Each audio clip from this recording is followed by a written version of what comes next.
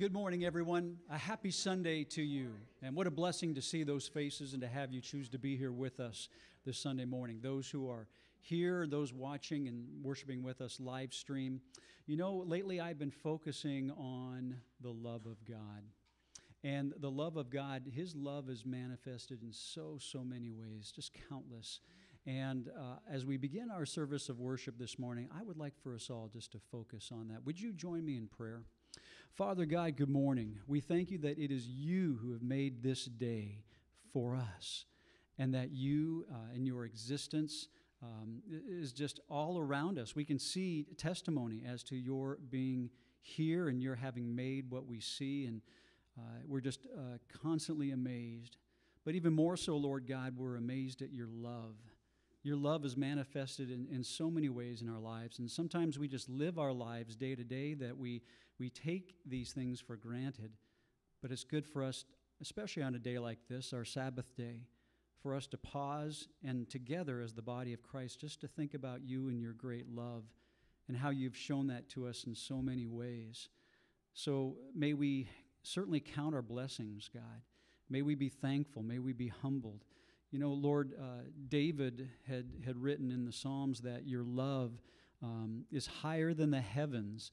And he wrote that with the thought in mind that your love is so great, it's just beyond measure. And that really is true.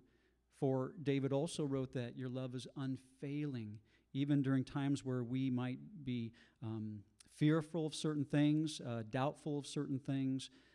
We can rest assured that your love never ends. So thank you for your unfailing love.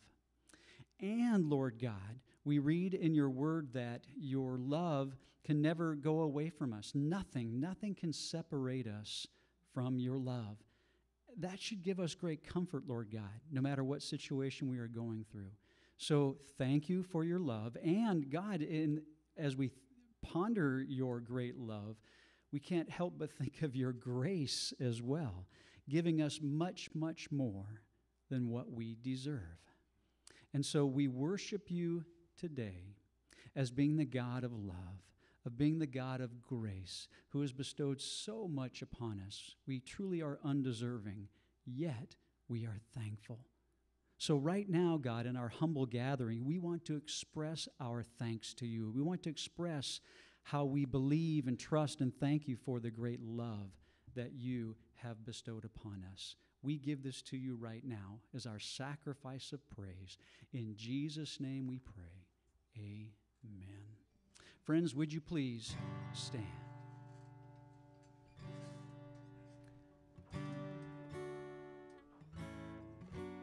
I will sing forever of your love come down. With my hands to heaven, shout your praises loud. I was lost in darkness when you pulled me out. I will sing forever of your love come down. Oh, oh, oh, oh, oh, oh, oh, oh, oh, oh, oh, oh. I once was blind, I could not see. Chains of sin had shackled me. But God in heaven heard my plea. And Jesus, yes He did. Sing again now. Yes, Jesus ran. Yes He did. I will sing. I will sing forever of your love come down. With my hands to shout your praises. I was lost in darkness when you pulled me out. I will sing forever of your love come down. Oh, oh, oh, oh, oh, oh, oh, oh, oh, oh, oh, oh, oh, oh, oh.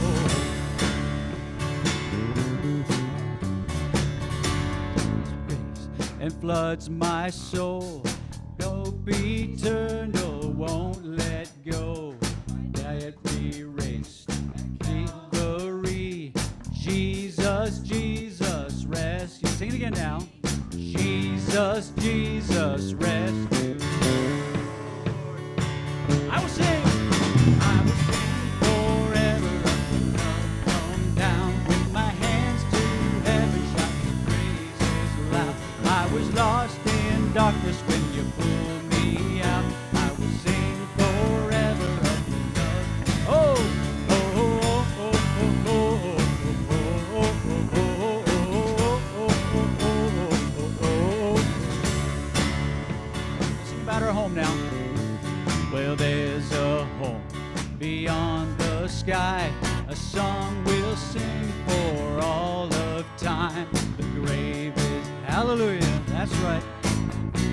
Yes, Jesus, Jesus rescued me. Yes, Jesus, He rescued me. That's right. I will sing. I will sing of your love come down. My hands to heaven shout your praises loud. I was lost in darkness when you pulled me out. Of your love come down. I will sing forever of your love come down. With my hands to heaven shout your praises loud. I was lost in darkness when you pulled me out. I will sing forever of your love come down. I will sing forever of your love. That's, oh!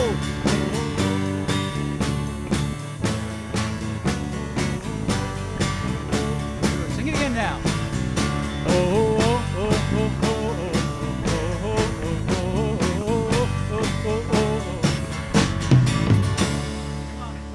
Put your hands together, everyone, for a praise offering. What a great way to start off the morning.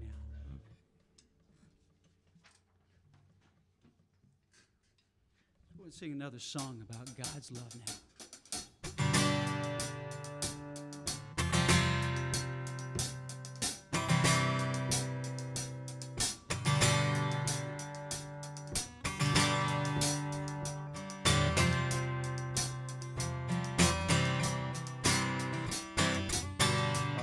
With me now.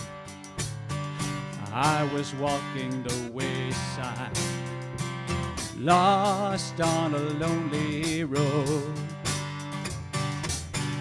I was chasing the high line, trying to satisfy my soul. All the lies I believed in left me crying like the rain.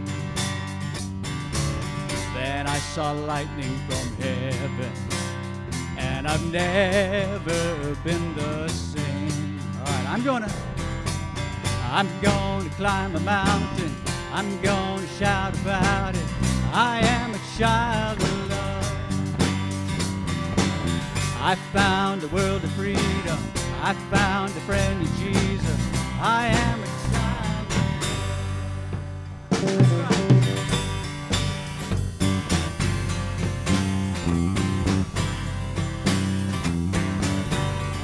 Sing again now.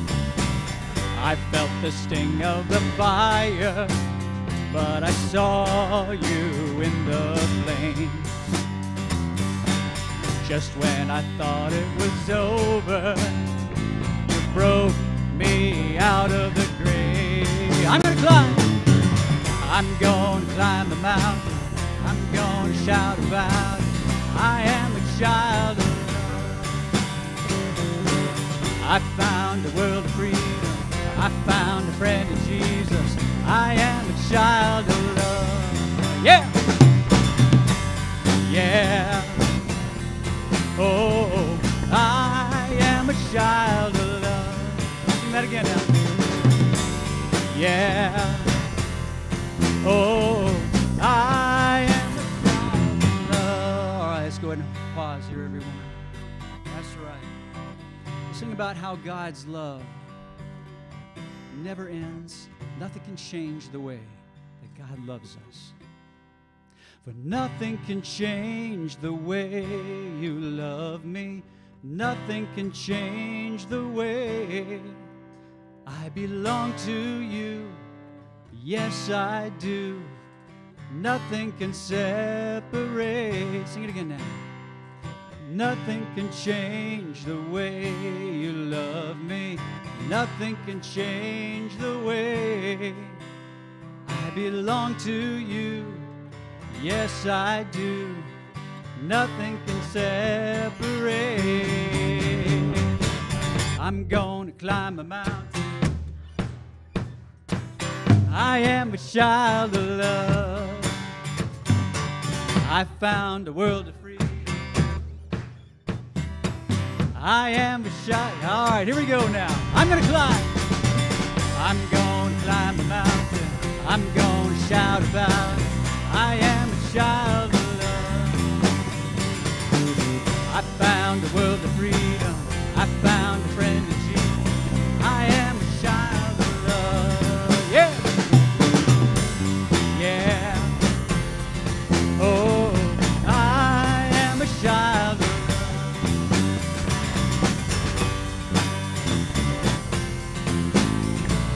I am a child of love. Come on. Let me hear you. Come on, Juanita. Come on, help us out here. All right, let's be seated, everyone. Good morning, guys. What a blessing. Let's not take for granted how awesome it is to be able to worship the Lord and sing some awesome songs. Thank you, Tim, for those. Let's pray this morning, guys. Lord, I just thank you again for letting us be here, for letting us come and worship you and come with all of the things that we carry. Please help me to take every thought that I have captive.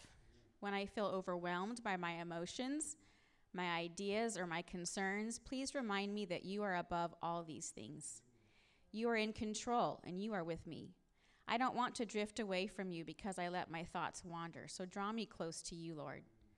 Help us, Lord, to make every effort to add to our faith goodness, to our goodness, knowledge, and to knowledge, self-control, and to self-control, perseverance, to perseverance, godliness, and to godliness, mutual affection, and to mutual affection, love. For if we possess these qualities in increasing measure, they will keep us from being ineffective and unproductive in our love. Thank you for showing us what perfect love looks like. Please help me to love others like you do. Purify my heart and my intentions, and let everything I do in life stem from a desire to glorify you. Father God, this morning, first of all, Lord, I want to thank you for my wife. And Lord, because she organizes these prayers, and we were talking about this morning, Lord, that I asked her why she does her prayers like that, and so she can be real succinct and say what she wants to say. And Lord, I'm more like fly by the hip, Lord. You know me about this. And Lord, I want to, this morning, I'm just thankful. I have a thankful heart. I remember someone telling me one time, Lord, it was Uncle Gene Garcia. He said, Travis, when I am struggling to love someone, I ask the Lord, teach me to love. Teach me to love. And so I'm thinking about that this morning, Lord. Teach me to love when it's hard to do so. Father, teach me to love when I don't like my family members all that much. I always love them, Lord, but sometimes I just don't like them very much. Father, Lord, you have done that for me. And I thank you for the, I would say, more mature generation who bestows these words of wisdom on me. Lord, I ask for a special blessing on Betty Jo, and ask that you forgive her for talking trash about me at the softball game a couple weeks ago when I wasn't there. Lord, I thank you for her. I thank you for this church family. And Lord, sometimes as church family, we don't like each other very much, do we, Father? But we love each other. And no matter what happens in this church family, Father, I pray that we would always look to you to help us resolve these conflicts. Whatever conflict we have, whether it's good or bad or otherwise, or maybe it doesn't need to be solved right now. But Lord, I pray that we all in this building would play the long game. And I think y'all know what that means, but Lord, you know what that means. The long game is to get to you, Father in heaven. That's the long game. Forget all this mess. Let's play the long game. Lord, teach us to love in this morning, in this building. Teach us all that. Teach us how to love real good. We ask all these things in your name. Amen.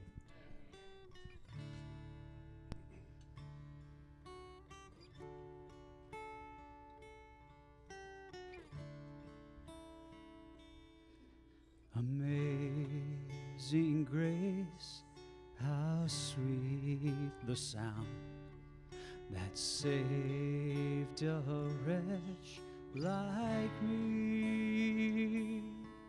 I once was lost, but now am found, was blind, but now I see.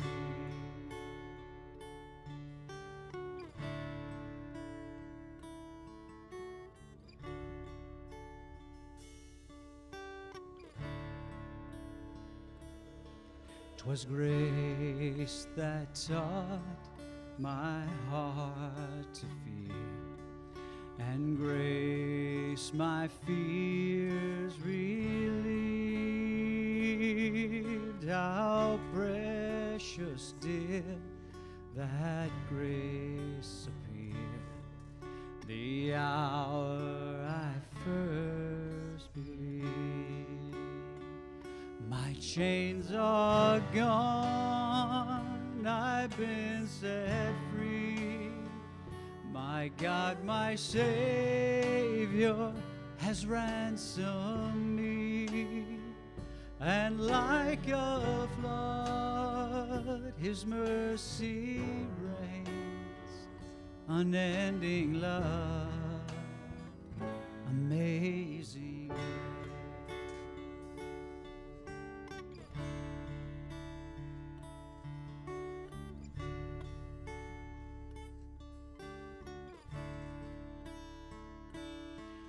The Lord has promised good to me.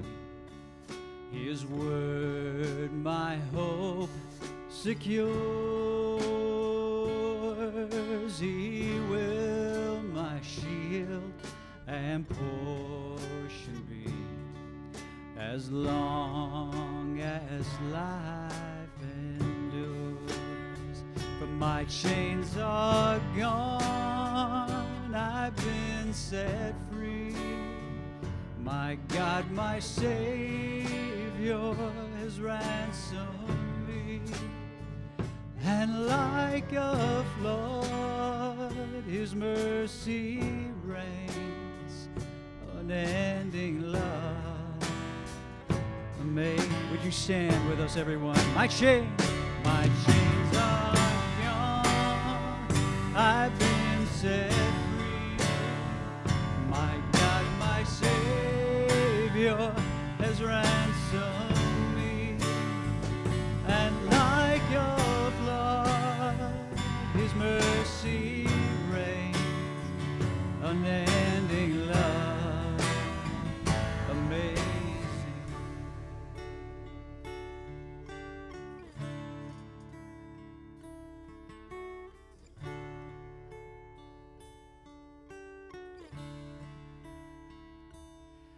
The earth shall soon dissolve like snow. The sun forbear to shine,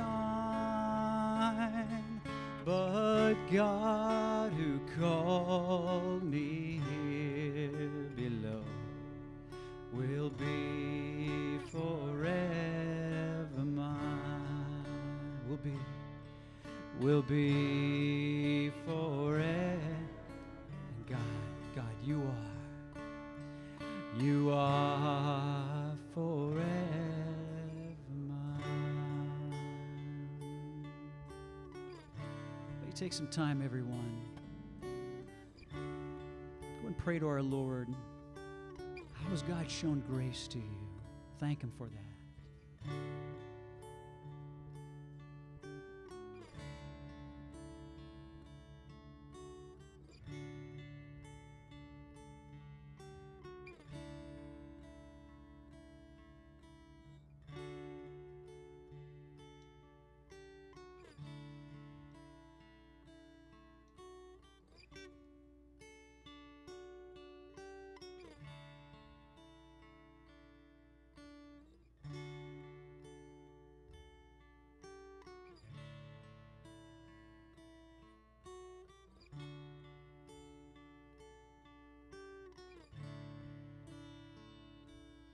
Lord, thank you that you have shown us grace in so many ways, things that we don't deserve, but that's the kind of God you are, that you bestow upon us things that sustain us, help us, that guide us, that show us more of your great love.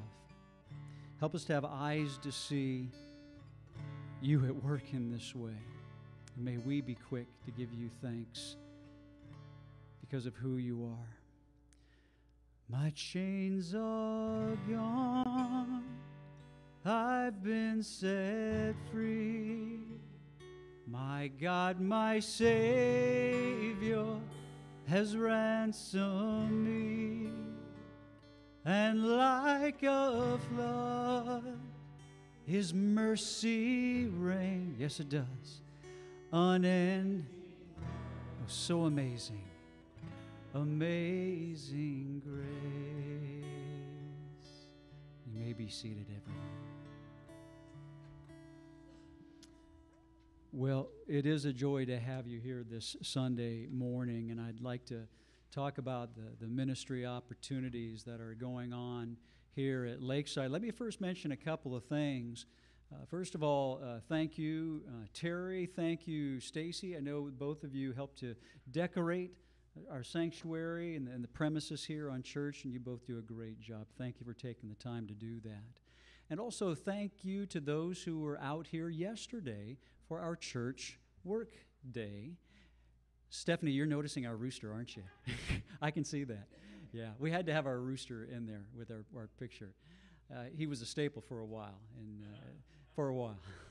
and so and so thank you for those who worked yesterday in our church work day. If you were here for the prelude, you got to see some slides of those who were serving. And so thank you for those who were working on both the inside and outside and lending whatever hand you could give and helping to beautify and just help out our church. And so thank you for your time that you put in.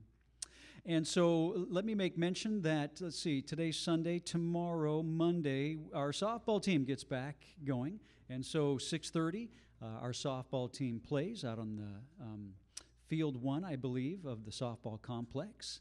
Thank you for those who are playing and for those who are cheering, right, and giving, right, some, right, we have to draw the line there. And so we do thank you for your participation and for your support. And let's see here. So we have on the 30, we're almost finished with July here, friends. On the 31st, we have the youth group that's going to be having a special meeting there where they're going to be serving at the Episcopal Church in helping to give food for those in need. A great way to put feet to what you learn, and they had a study just on showing compassion, and so a great way to put that to use and serving God in a very practical way. So that is the 31st. And let's see, Terry, I'm looking for the times here. It's like a 9-1. And so go ahead and talk to Joseph or Suey, Joe, Amy, McMahon, any of those individuals. Talk with them about that if you don't know about that. And then the following day, Sunday, the 1st of August, there is a baby shower. If you didn't know already that Suey is expecting. And so Joseph and Suey are having a baby shower. We're having a baby shower for them.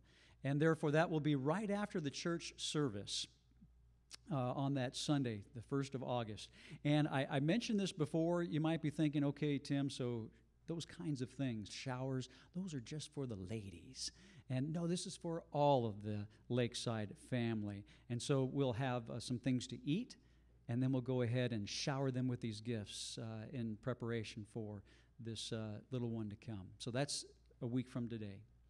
And let's go ahead and make mention of some anniversaries and birthdays. So I noticed that they are not here today, but Aaron and Kim Johnson have an anniversary today. And then Bill and Janet Bradley have an anniversary coming up later this week.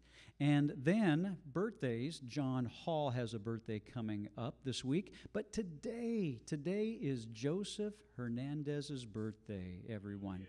And Joseph, goodness, we dearly love him and Suey so much. And Joseph in particular, that he serves in so many ways here. Pardon me, at Lakeside, and so you've seen him, instrumental. He works in the AV back there like he's doing today, but so many ways, and so we're thankful for the both of them. But Joseph, happy birthday to you. We get to sing happy birthday to you. Happy birthday to you. Happy birthday to you. Happy birthday, dear Joseph.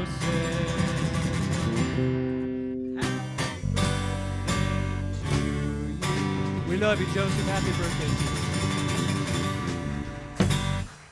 All right, this is the funny thing now, because just as we began the first downbeat of that happy birthday song, Joseph was thinking, oh, I'm in charge of the sound. I can just turn everybody off here. Thanks for not doing that, Joseph. Well, the last few weeks we've been blessed in having different speakers fill in for Stan while he and Jeannie were away helping Gregory to move back here to California. And so very thankful to Jim Black, thankful to Kevin DeLafu, but we're thankful that Stan is back. So I'd like you to put your hands together. Let's welcome Stan back, everyone.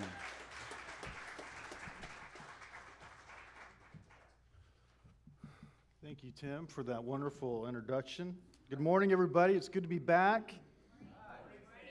And when you come back, you always feel like there's so much to say, right? But I'm not going to talk about any of that stuff, but focus on the main thing. I will say, I do appreciate that Jim was here to preach for a couple times, and Kevin DeLafu to preach as well. No, I appreciate Kevin. And by the way, Kevin, if you are listening, it is true. I did shoot a hole-in-one last Friday. And I have 4 witnesses, so Kevin, just chew on that a little bit there, buddy. Anyway, I like to have fun up here. And Kevin and Jim always do a great job, so it is so nice just to be able to leave the pulpit obviously in God's hands, but men who love to preach, and they do the best they can. So very, very grateful for that. I apologize to you, Lakeside Community Church, for getting rid of the rooster. I know that was a big bummer for you. But could not come home having that rooster still around. So I hope you guys understand. Rooster is gone. Anyway. It is good to be back, like I said, and it's kind of funny because in some ways you kind of feel a little rusty, like you haven't been on the pulpit for a while, and so if the message doesn't come out the way you think it should have, that's my excuse. I'm a little rusty. But I did notice I typically like to have a bigger font for my message, and I forgot to expand it so it's small. So I'm ready to give myself an excuse if I have to really look and see what I have on the screen. But anyway, so we're getting back into Ephesians, and powerful stuff. What we're looking at this morning, actually what we're going to do, we'll kind of take a good look at verses 1 through 10 of chapter 2 of Ephesians, but then we're going to go back and dissect them more in the next coming weeks. So let's look at Ephesians 2, verses 1 through 10. Actually, let's do this. So in chapter 1, we focused on a lot of stuff. Let me kind of remind you, because it kind of helps us as we get into chapter 2. In chapter 1, we learned many spiritual blessings that we have in Christ. One of them is that He chose us before the creation of the world to be holy and blameless.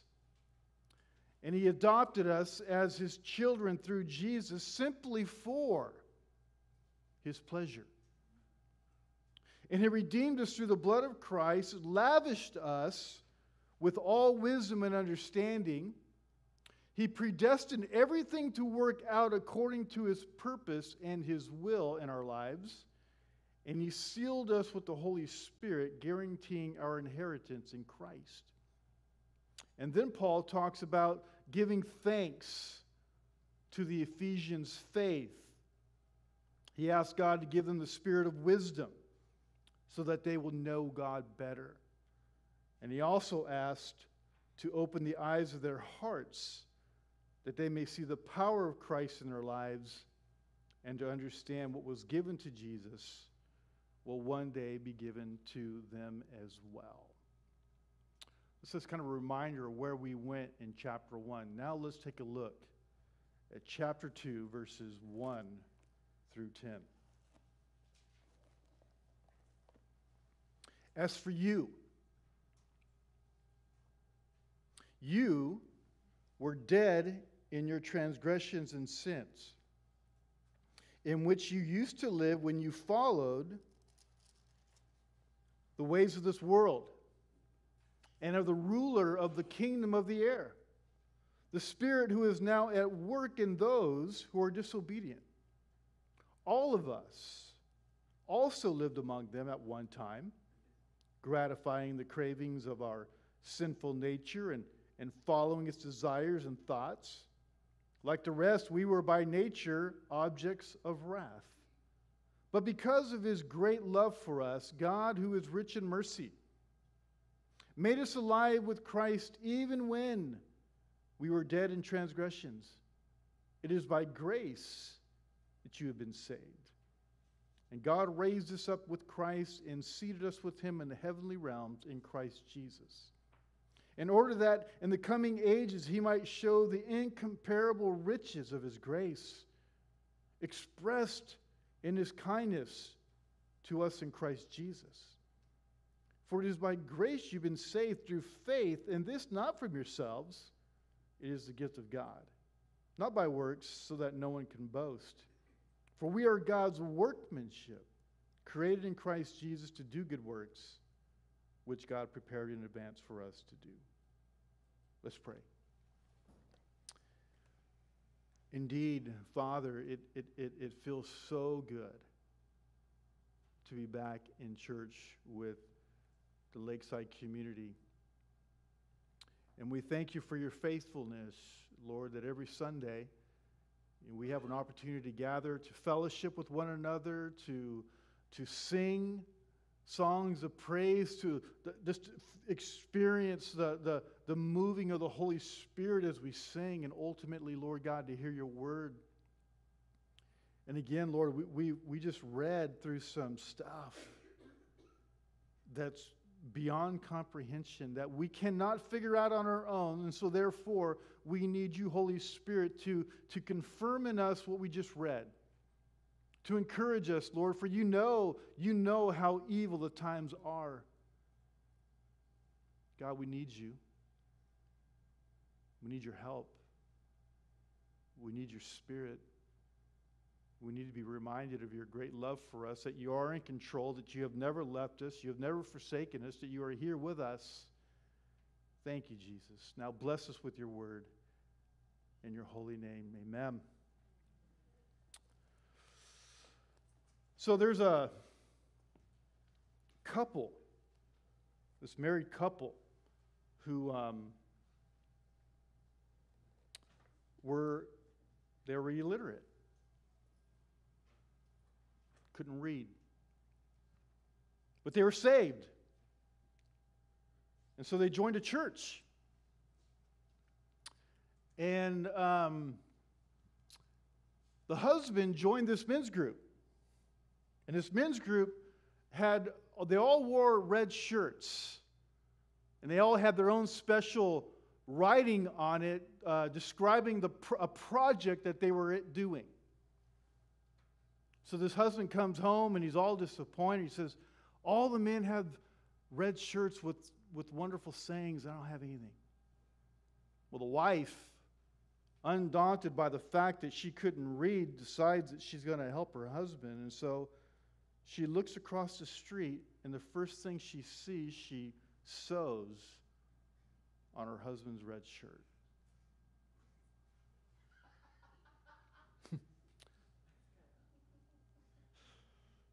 The husband goes back to Bible study, and he comes back, and he's so excited. He says, man, the guys in my group were so excited about what's written on my shirt.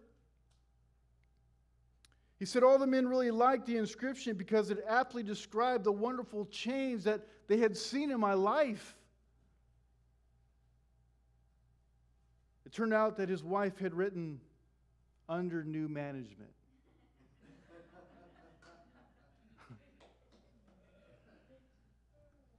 And this brother in Christ knew he was different, and so did everyone around him.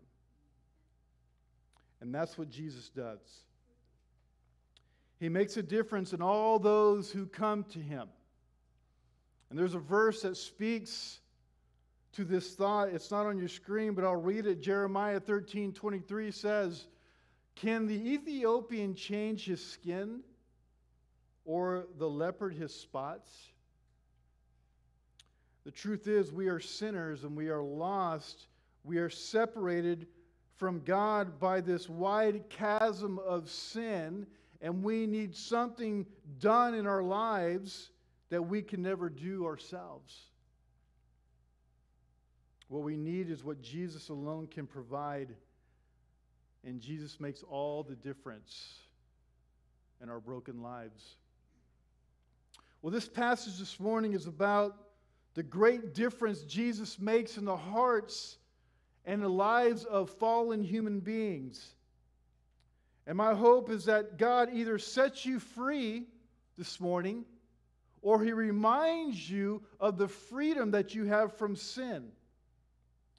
So let's spend some time looking at what a difference Jesus makes. The first thing we see, and this is on your outline, is the first thing we see in verses 1 through 3 is the pitiful nature of man's sin. The pitiful nature and lost people live wretched lives. That's what verse 1 basically is saying. Verse 1 again says, "As for you, you are dead in your transgressions and sin." See, meaning they are dead. They are separated from God by this sea of sin. If you go to the ocean, like Pismo or whatever, and you look out in the ocean, and you just see as far as you can the Pacific Ocean. It kind of gives you a visual of how separated we are from God because of sin. Isaiah 59:2 says, "But your iniquities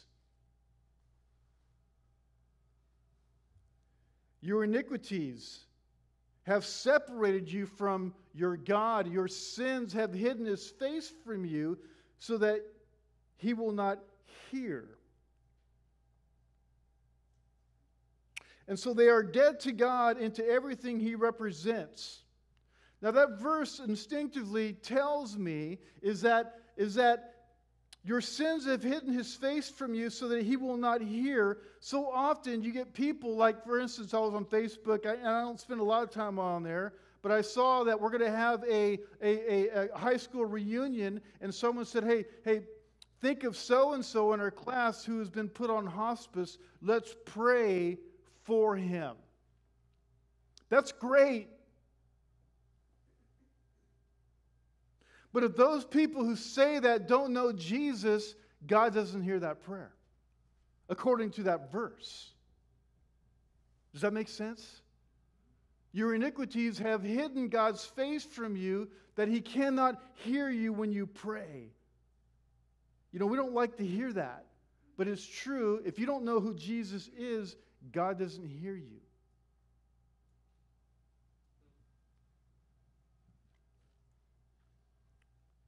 See, spiritual death is like physical death.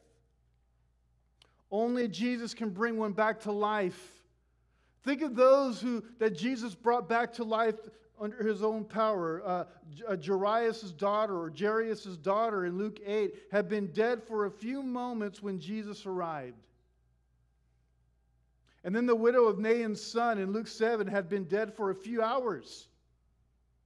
And then there's Lazarus in John 11. He had been dead a few days. And each of these deaths are different by either minutes, hours, or days. They are different, yet they are yet still dead.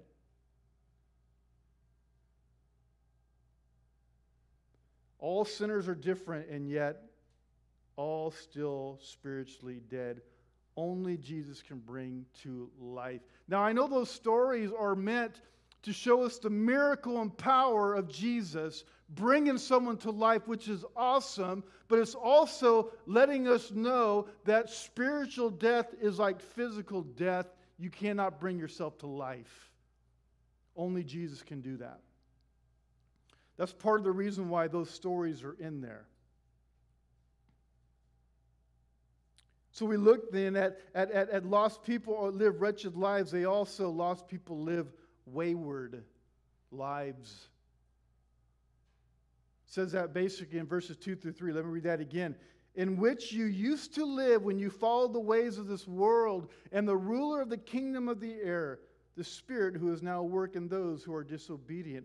All of us lived among them at one time, gratifying the cravings of our sinful nature and following its desires and thoughts. See, according to these verses, a lost person is not in control of his life. And we all have this great desire to control our own destiny, don't we?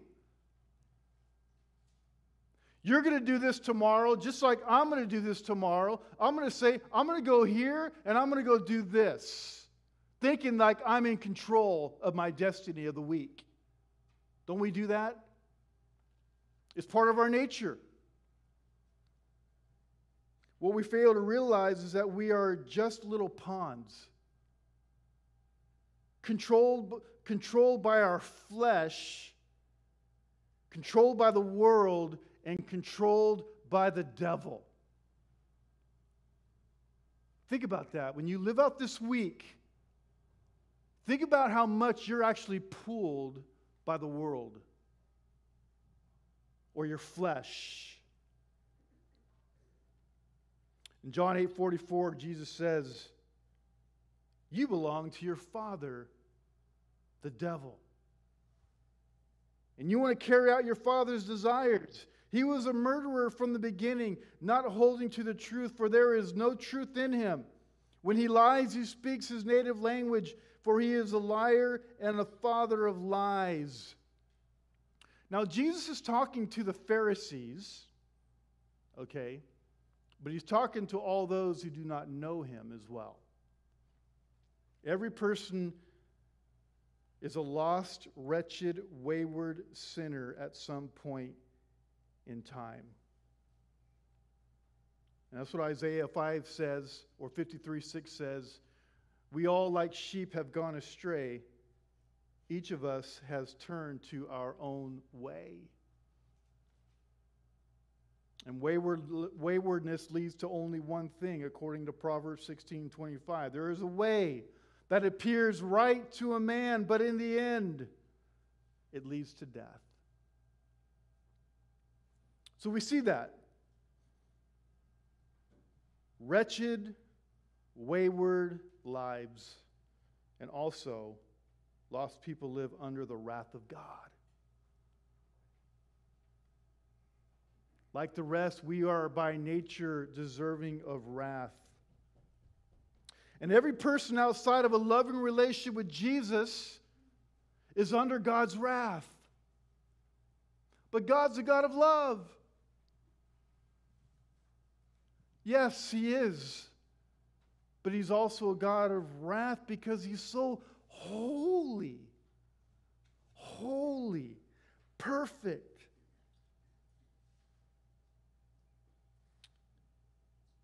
In John 3:36 it says, whoever believes in the Son has eternal life, but whoever rejects the Son will not see life, for God's wrath remains on them. And the only thing that keeps a person from dropping off into hell at this very moment is the grace and mercy of Almighty God. See, at this very moment, it's like every person who isn't saved in Christ, they're like on this ledge of a cliff. And the reason they haven't fallen is because of God's grace. And God doesn't hate them. He doesn't hate them. He hates their sin. That's very important for us to remember. God doesn't hate them. He created them. He hates their sin.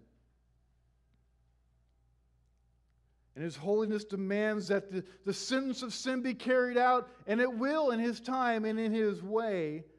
And we are at the mercy of God every day. You know, it's a terrible situation to be in under God's wrath. And yet we all have neighbors. And we all have friends. And we all have family members in this situation as we speak. Some of you right now may be in this situation, lost without Jesus and headed to hell. And it's a reality that we have to always bring before us because it's that serious. You can't just take for granted or assume that everyone in here knows who Jesus is.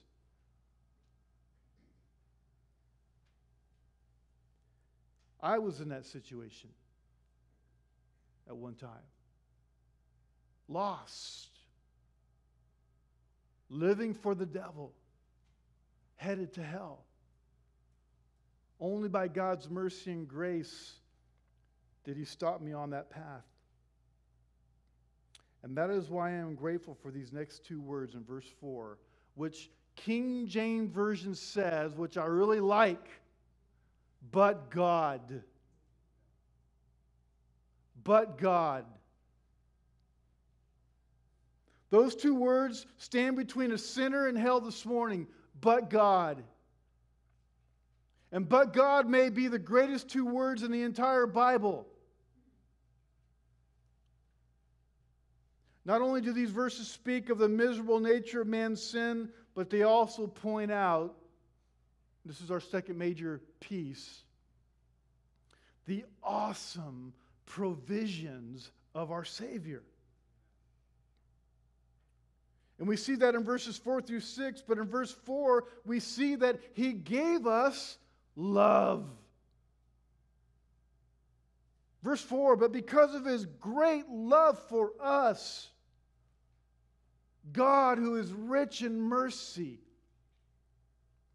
And God's love, God loves the sinner with an everlasting, undying, never ceasing love. In Romans 8, 38, 39, it says, for I am convinced that neither death nor life, neither angels nor demons, neither the present nor the future, nor any powers, neither height nor depth nor anything else in all creation will be able to separate us from God, the love of God that is in Christ Jesus our Lord.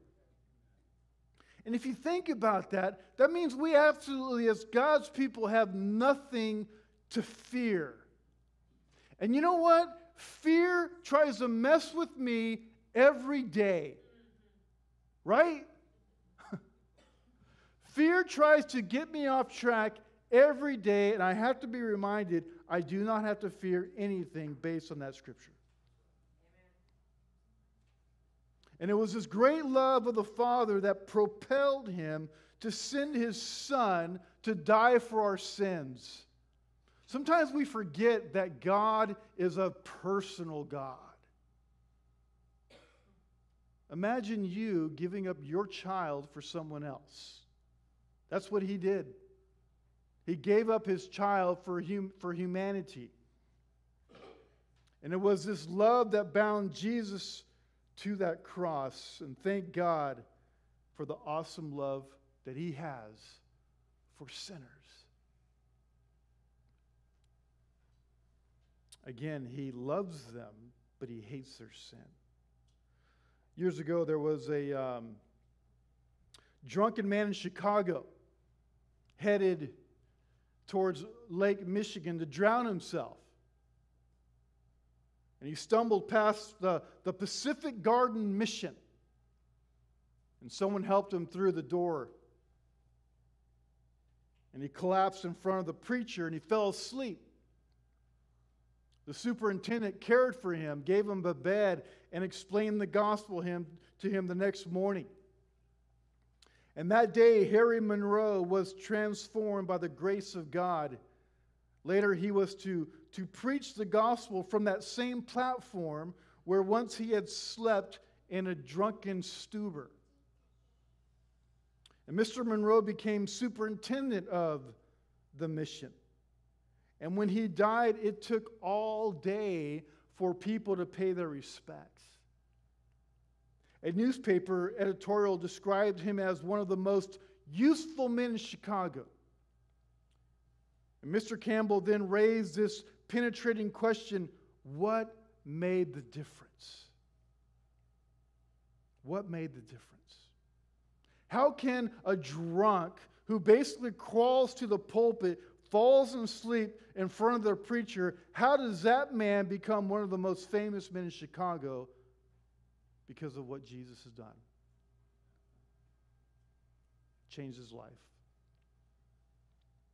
See, the world would not have missed the penniless derelict if he had jumped into that lake, but God saw great value in him.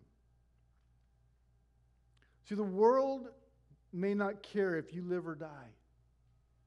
Actually, the world doesn't give a rip about you. But Jesus cares for you. He died to save you from sin, and he lives to make you free. Well, what else has he done? According to verse 5, he has given us life. It says he made us alive in Christ, even when we were dead in transgressions. It is by grace you have been saved. See, when a person becomes saved through Jesus, they become alive, made alive in him. They do die to sin, they do die to Satan and self, but become spiritually alive. Think about Lazarus again. Think about the reality of Lazarus. When he was in that cold, dark tomb, he was oblivious to the commotion going on outside. He didn't hear those mourning over him. He didn't know that Jesus and the disciples were there. He knew nothing because he was dead. But just a word from Jesus and everything changed. No longer was he dead, but he was alive and walking around looking for someone to set him free from his grave clothes. Can you imagine that? It's the same thing when someone becomes alive spiritually. Yeah, they may be physically alive, but they're dead. And a word from Jesus sets them free and brings them to life.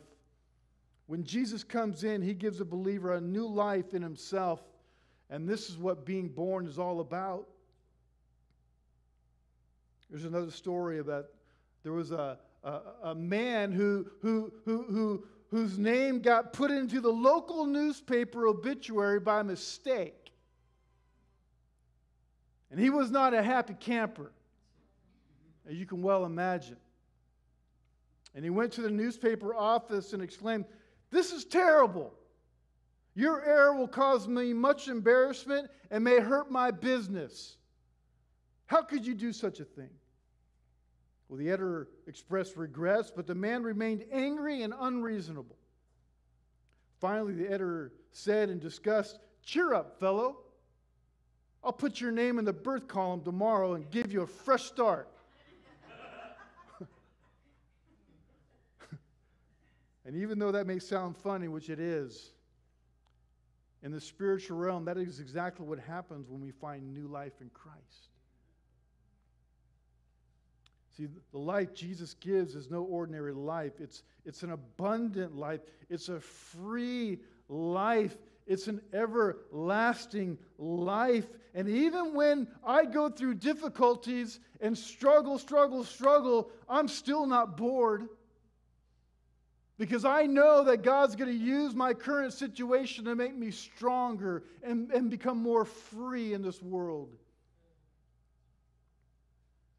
And according to verse 6, He has given us a lift.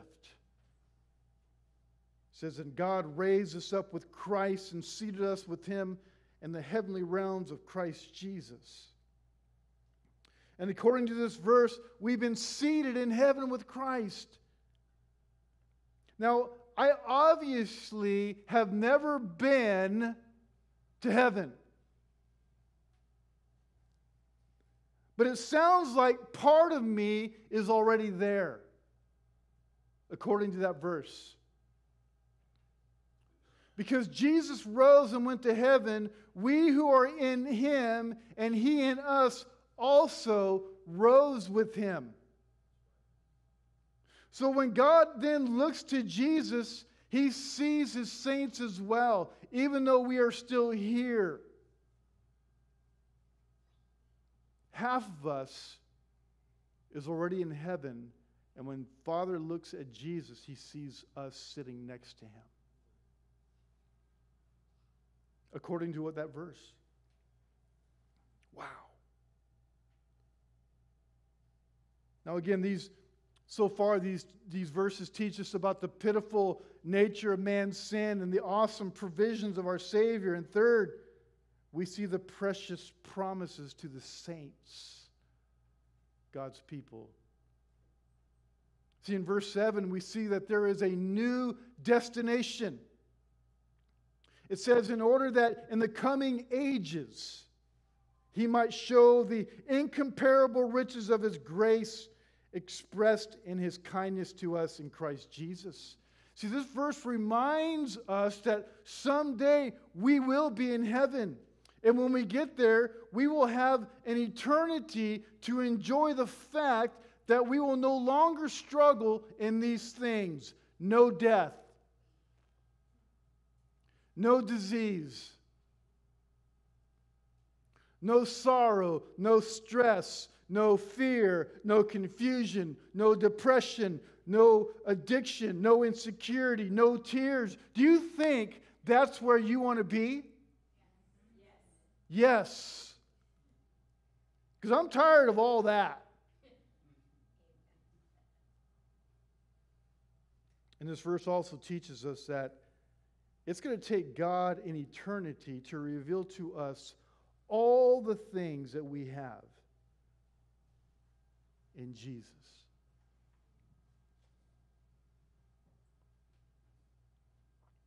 That's how awesome God is. That's how powerful God is. It's going to take an eternity to learn about all the blessings we have in Christ.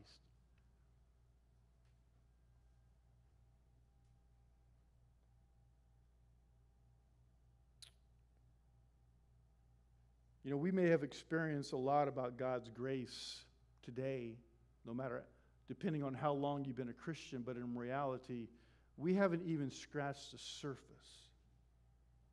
of understanding what the Lord has done for us.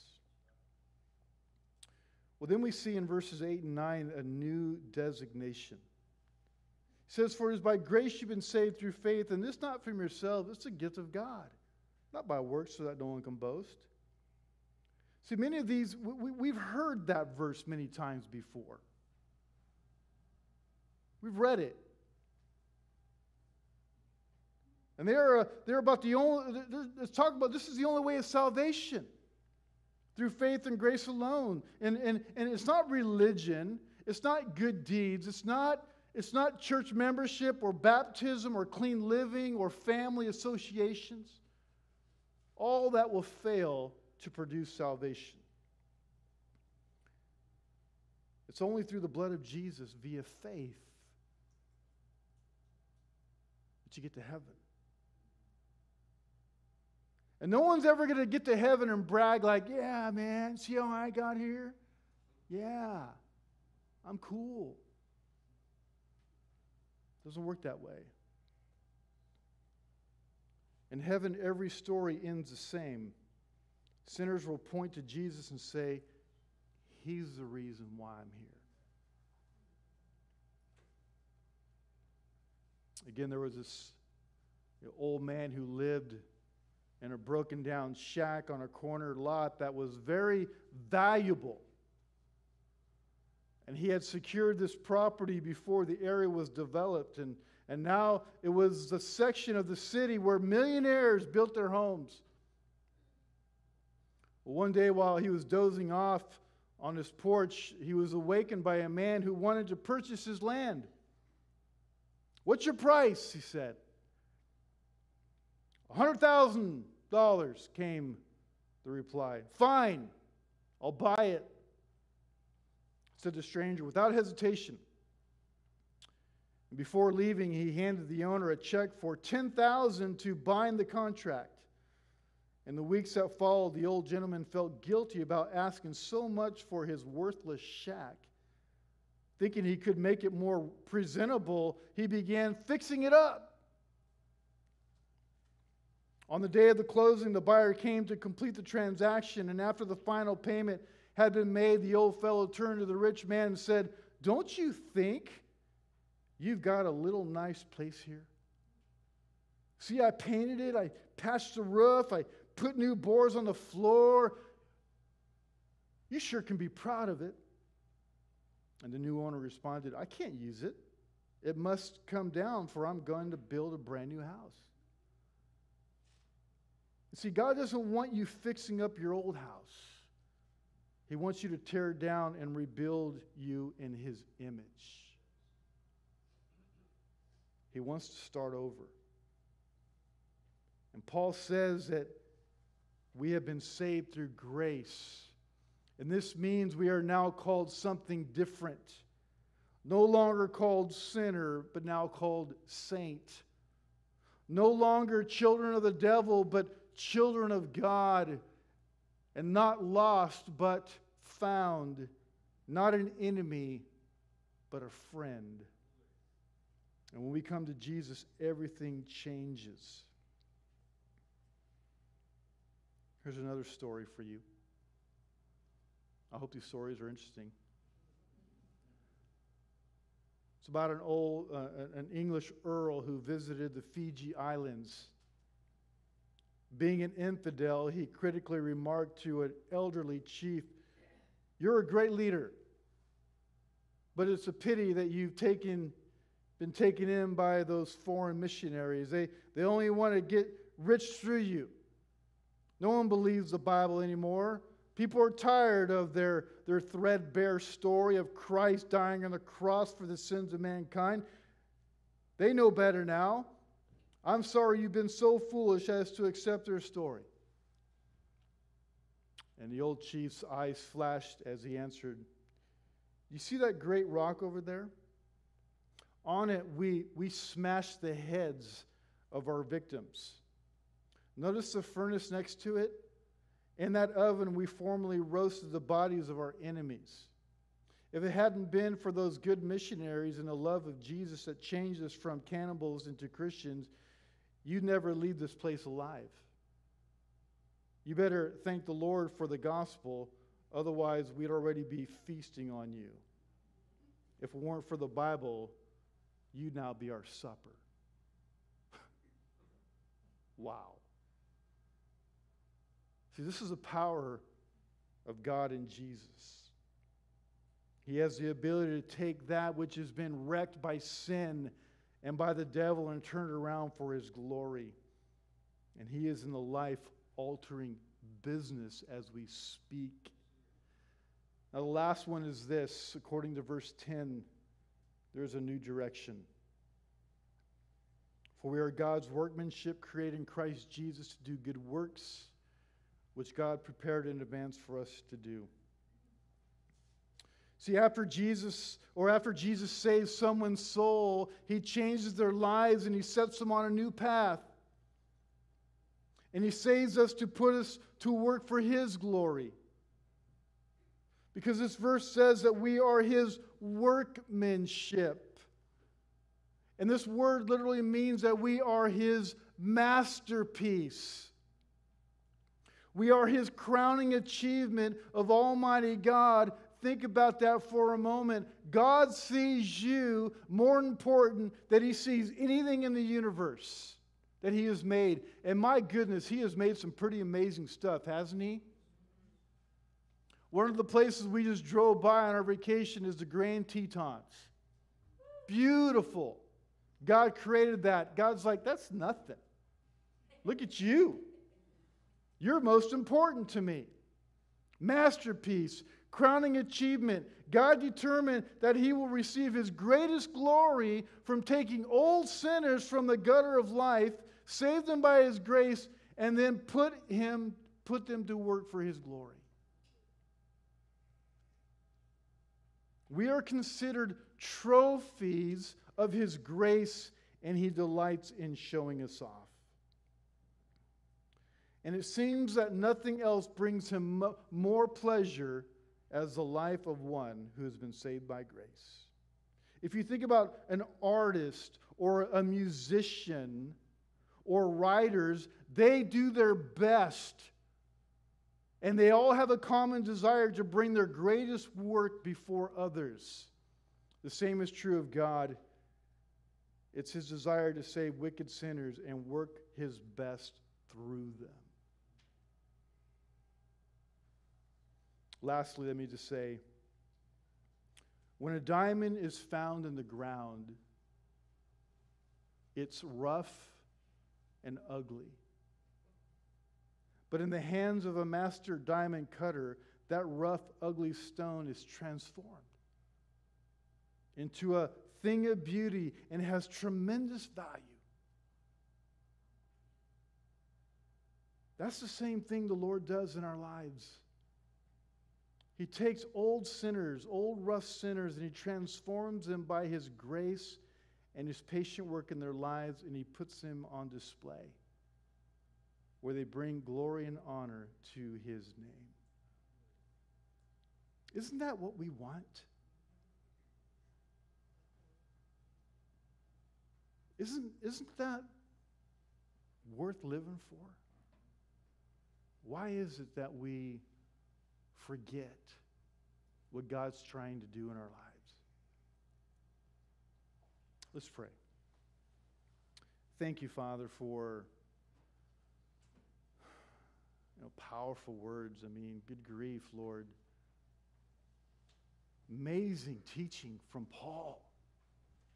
So deep. And I do pray, Lord, I think You want us to go back and even dig deeper. And if that is the case, continue to lead. But thank You, Lord, that You love us so much. Yes, You hate sin, but You love Your creation. And man, Lord, to be a child of Yours, we only get one shot in this life. We want the best. The world doesn't care about us. The world says, follow me and I'll give you my best. And it's worthless. It's dead. But You, the one who created us, You want to give us the best. But it cost You Your Son.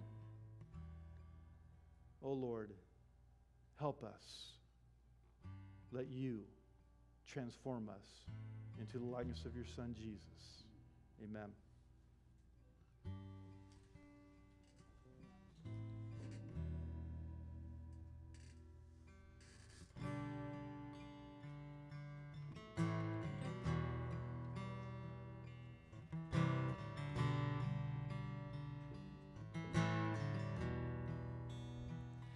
From beginning to the end,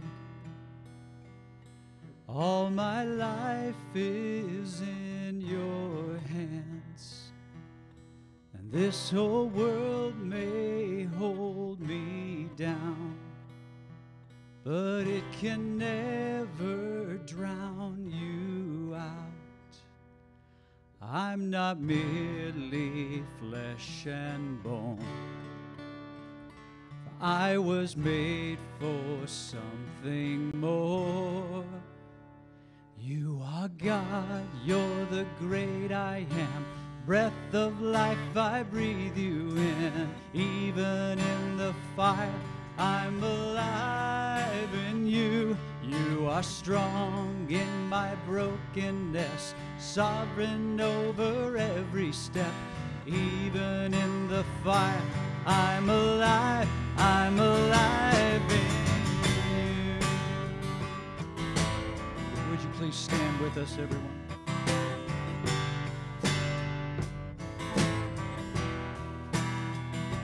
Through the dark I hear your voice. Rising up I will rejoice. That's right. For I was lost, but now I'm found. 'Cause even death can't hold you down. Amen. You are God, you're the great I am. Breath of life, I breathe you in. Even in the fire, I'm alive in you. You are strong in my brokenness, sovereign over every step. Even in the fire, I'm alive in you.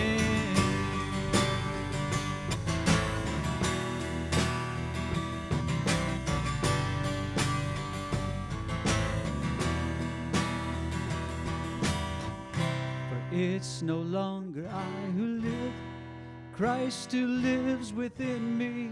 Yes, Christ who lives within me.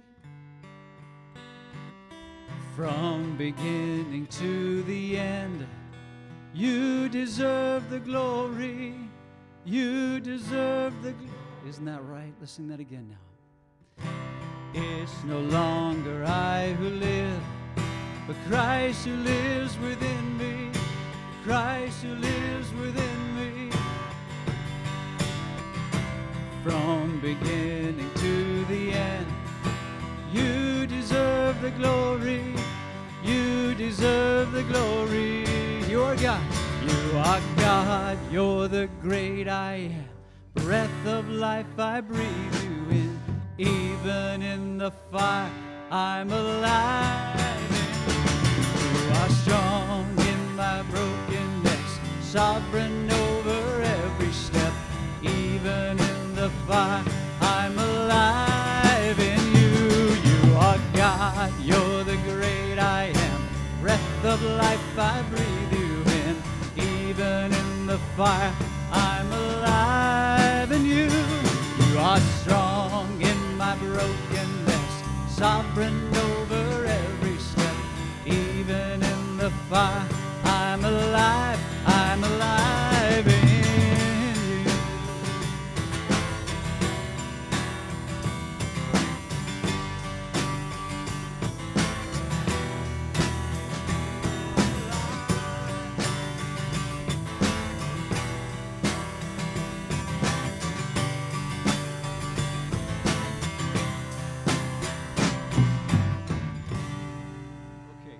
We have just sung a song about being alive in Christ. Without him, we are dead. Would you put your hands together, please, and praise the Lord? We have much to be thankful for. Now, go ahead and please be seated as just Stan shares a little bit with us. Thank you, Tim. So, being on vacation, you have time to think and reflect a little bit. And as Todd and Jim and I have been thinking the past few months, actually the year, about sacredness of communion, how we feel that we need to do a better job at preparing us for communion. That way when communion comes, you're like, oh, it's communion. I haven't even really prepared my heart. So I'm just going to read a few things, and then we'll leave. Dear brothers and sisters in Christ, next Sunday, we hope to celebrate the Holy Sacrament of the Lord's Supper. And we're called to prepare our hearts by rightly examining ourselves. For the Apostle Paul had written in 1 Corinthians 11, 27, 28, therefore who eats the bread or drinks the cup of the Lord in an unworthy manner will be guilty of sinning against the body and the blood of the Lord. A man or a woman ought to examine themselves before they eat of the bread and drink of the cup. Let us all then examine our lives, and considering our own sin and the wrath of God on it, be sure that we humble ourselves in repentance before God. Let us examine our hearts and be sure that we trust in Jesus Christ alone for our salvation, and that we believe our sins are forgiven wholly by grace for the sake of our Lord's sacrifice on the cross. Finally, let us examine our consciences to be sure that we resolve to live in faith and obedience before our neighbors. And God will surely receive at the table of His Son all who truly repented their sins, believe in Jesus Christ as their Savior, and desire to do His will. All those, however, who do not repent, who do not put their trust in the Lord Jesus, and who have no desire to lead a godly life, are warned, according to the command of God, to keep themselves from the Holy Sacrament. And if we are living in disobedience to Christ and in animosity with our neighbors, we must repent of our sin and reconcile ourselves to our neighbors before we come to the Lord's table. For if we partake of the sacrament in unbelief and willful disobedience, we eat and drink judgment to ourselves. This solemn warning is not designed, however, to discourage remorseful sinners from coming to the Holy Sacrament.